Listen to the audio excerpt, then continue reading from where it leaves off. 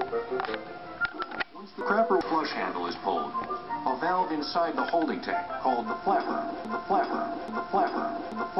opens up. The water drains quickly into the crapper through a series of angled holes under the rim. The swirling water exits down the waste pipe past the U-shaped bend, creating a siphoning effect.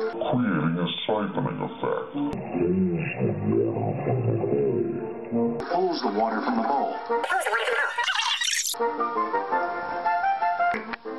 Thomas Crapper. Yes, he really existed. Thomas Crapper.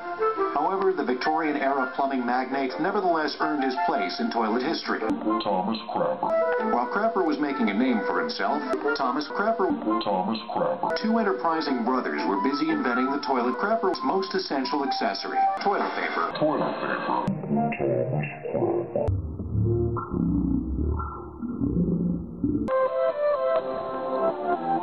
Crapper.